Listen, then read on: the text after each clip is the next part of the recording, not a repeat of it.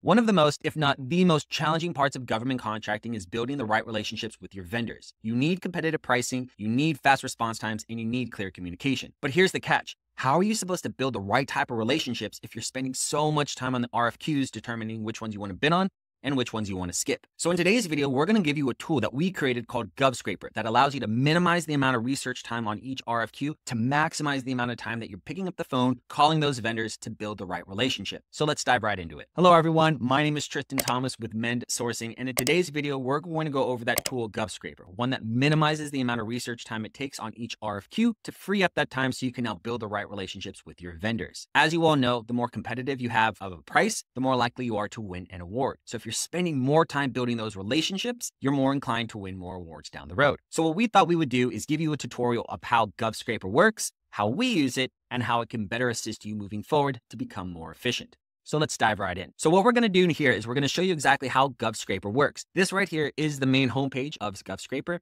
And as you can see, what we're trying to do here is simplify the RFQ and bidding process. As you all know, as you go through the DLA and you download all of those RFQs, you're spending so much time on each one of those RFQs. On average for us, it took us about 7.5 or 8 minutes per RFQ just to get all of the information. We would take that information and put it on an Excel spreadsheet. For each RFQ that we were working on, roughly, like I mentioned, about 7.5, 8 minutes. But with all of that time, if we're doing about 20 a day, we're talking about what? Almost 3 hours of just pure research. That's not even taking into account the no bids that we would generally get down the road. So we were hitting our head against the wall. How could we make this more efficient? So this is why we created GovScraper. And really what we're doing here is we're really trying to ditch the PDF or that RFQ forever. Having one set area that you can actually get all the information that you need and actually input the information from those vendors when you get pricing back. The way that the whole process works is you would select your FSCs, select the categories in which you're wanting to focus on. So what set-asides, small business, SDVOSB, unilateral, whatever it might be. And then those daily opportunities will be delivered to you in your dashboard. Let's dive into exactly how that works. The first thing that you would want to do in the grand scheme of things is you would go to the login screen. And I'm just going to log in real quick with our demo. And here is the dashboard of what you would have based upon your FSCs and your cage codes that you would have selected. As you see right here, it's going to show you the total amount of opportunities that have been new as of today. So here we're showing 8. Over the last 30 days, we're having 236 opportunities that were there. And there's 5 that expire as of today. From this home screen, I'm getting a quick snapshot of how many opportunities I currently have for today and how many I have over the last month. If I click on either Go Now or List of Contracts, what it's going to do is give me an entire list of all of those contracts. It's going to pull up all of the contracts filtered based upon descending order. So the newest ones are up front. The contract status will always default as a new opportunity. And we'll dive into why that matters down the road. But as I look down, I can click on any one of these contracts and it's going to give me all of the information in a quick snapshot. So instead of me going into DIBBS, downloading the PDF, and then manually pulling out all of the pieces, piece by piece, which on average for us took about 7.5, 8 minutes, I get all of the information on the contract within 30 seconds. Contract number, PR number, NSN number, the part number, as you see right here, the due date, FOB shipping, so who's paying for it? Is it the government or is it me? An anticipated award amount. We'll talk a little bit about why that's so cool down the road. Who the manufacturers are, who are the approved manufacturers. If I scroll further down, I see a procurement history. So here's a list of all of the companies that have won this award previously, the price, the quantity, as well as the date.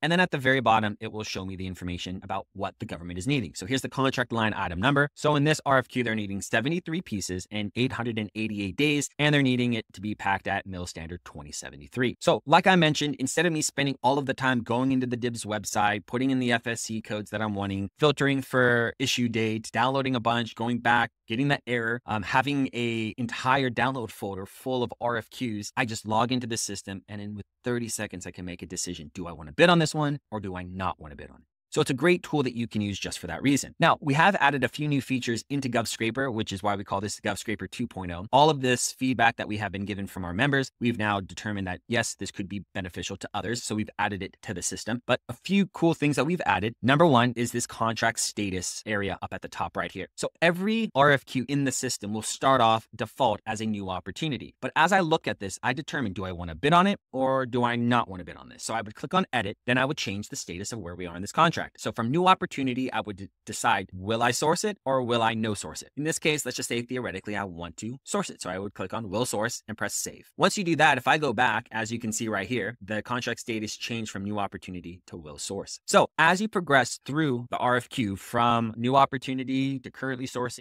to pricing in the bid to bid completed, you can follow the progression inside of this system. Another cool thing that we have here is the manufacturer reference table. I love this tool that we have here, which allows us, instead of using a few different Excel spreadsheets, we can now take the quotes from our vendors and put it inside directly into the RFQ itself. So let's just say I go to company ABC Corp. So let's just type in ABC Corp. So I'll type in ABC Corp. The part number here is 66-4002-503.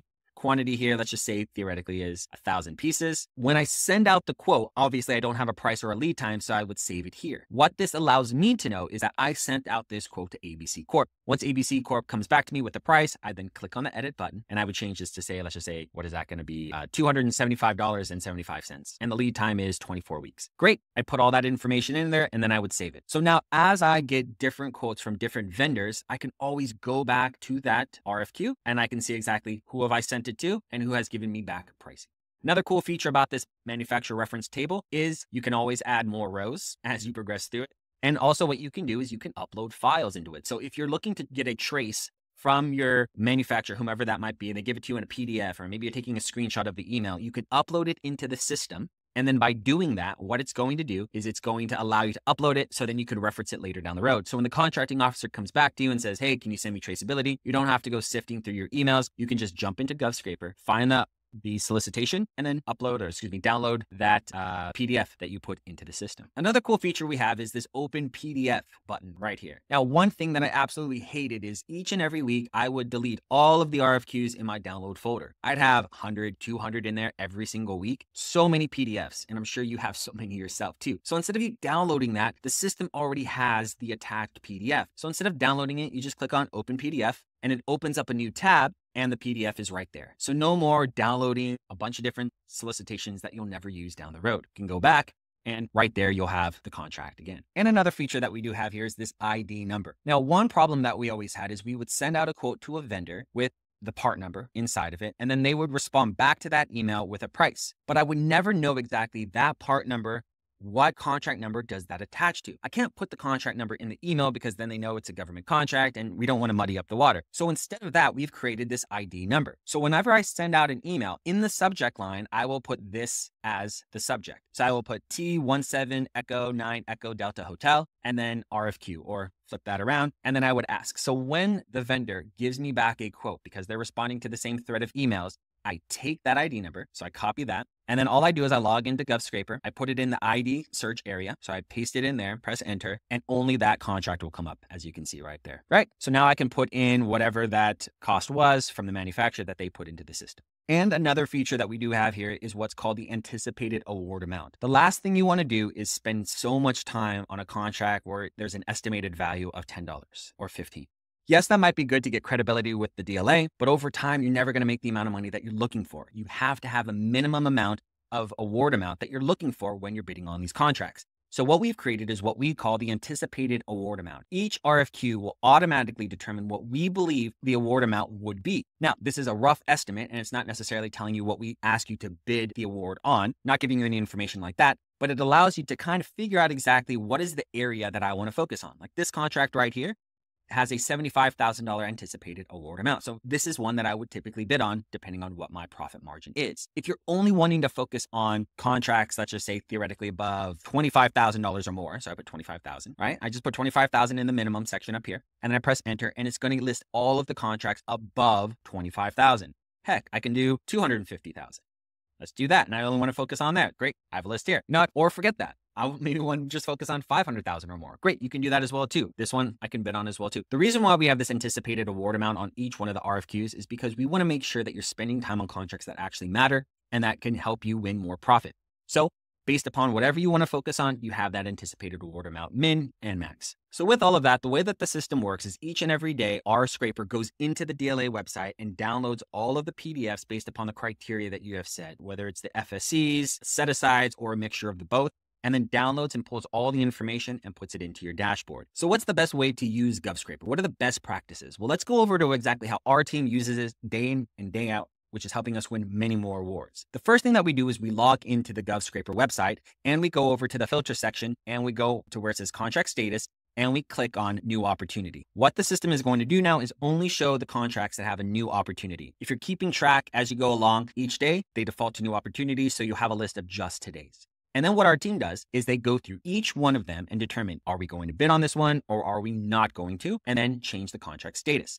So our team looks at it like this and says, you know what, based upon this item, I think we're going to bid on this. So we click on edit, change the contract status from new opportunity to will source and save. As you see right here, it changed from new opportunity to will source. Go down to the next one, look at this one. Let's just say that this is going to be a no source, no bid. Press save, go to the next one and do exactly the same until we clear out all of the new opportunities. Once we've cleared out all of the new opportunities and there's no more new opportunities, we would get rid of the new opportunity and we move on to will source. So now the system is just going to pull up the contracts that are will source. And then this is where we're going to then click on it, take the part number. So the part number right here is SS5242-4, copy that, and I'm going to start sending it out to my manufacturers, whomever they might be for the amount of quantity that's needed. So I send it out, that contract number, and don't forget to put the ID number in the subject line. And then for each email that I send out or any contact I make to a vendor, I'm going to write the name of that company in the system. So ABC Corp, part number, let's just say 123 for 1,000 pieces, and then I'm going to save. This allows me to know that I have now sent it out to ABC Corp so I can follow up down the road. Let's just say I send it to XYZ Corp, right? 123, 1,000 pieces again, or 10,000 pieces, and then I press save again. Always remember to press save. And then I'm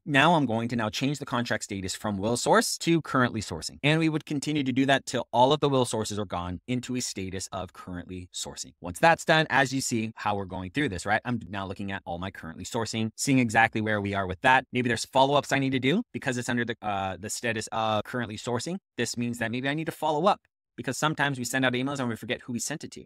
So now I could reach out to these companies saying, hey, last week I sent you that quote. Do you have a quote still? Or it's been 2 days. Do you have an update on this, right? But I'm trying to build that relationship by staying consistent with contacting them, but also I'm making sure nothing slips through the cracks.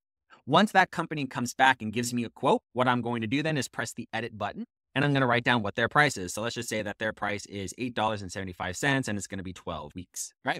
So at this point now I have a decision to make. Do I want to bid on it with ABC or do I want to follow up or wait for XYZ Corp?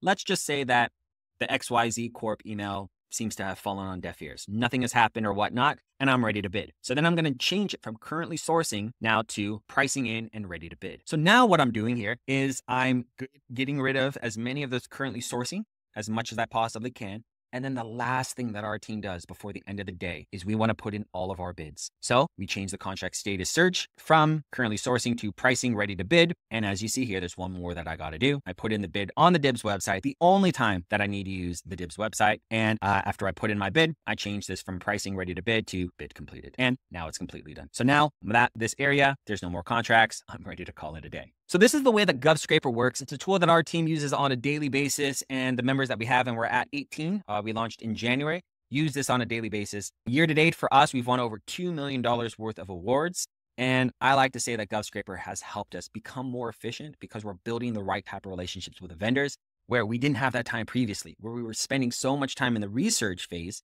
that we didn't spend time on the area that matters most, which is building the relationships with your vendors. So where do we go from here? If you see the value of how GovScraper can minimize the research time that you would take on these RFQs to free up that time to build the right type of relationships with your vendors, I highly recommend that you try a 7-day free trial. In the way that you do it is you would go to www.govscraper, so govscraper.com. It's going to bring you to this page right here, and you would click on try free for 7 days. What it's going to do is bring you to a screen where it's the 6 steps to get the right type of information. So we know what criteria we need to start pulling the RFQs from. So if you click on start now, it's going to ask you what FSC do you want to focus on? So let's just say you want to focus on firefighting equipment. You want to focus on scaffolding equipment and so on. Whatever FSCs you want to choose, you want to put them in here and click on next step.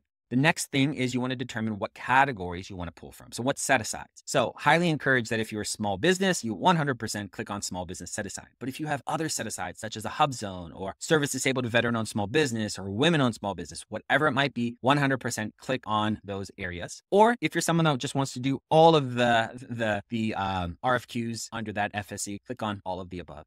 And then you would go to next step. From there, you're going to type in your email address, and then you would progress through this. And at the very last step, they're going to ask you for your credit card information, but nothing is taken out for the first 7 days. So you do get to try the whole system to see how it works before anything is pulled out. If this is a tool that you want to use, definitely feel free, sign up, try the 7-day free trial. It's worked for so many people and it works for us. It's a tool we created and we actually use. And if you do sign up with that 7-day free trial, I will be able to schedule a time with you where we jump on a Zoom call and I'll personally give you a demo to show you how GovScraper works with your own set RFQs. So hopefully you see the value that GovScraper can bring to you. It helps you minimize the amount of research time it takes on these RFQs to free up that time to build the right relationships with your vendors. I talk to so many people in this space that can't get the right relationships with the vendors. And the reason why is they're not trying to actually build the relationships. They're so busy on sending out quotes that they don't take the necessary time to try to establish a relationship. GovScraper is going to give you back that time to do just that. So if you see the value in GovScraper, highly recommend that you do sign up for the 7-day free trial and I'll give you a demo of how the system works. And with that, I want to thank you for your time with this video. Again, my name is Tristan Thomas with Mend Sourcing, also GovScraper, and I hope to help you moving forward.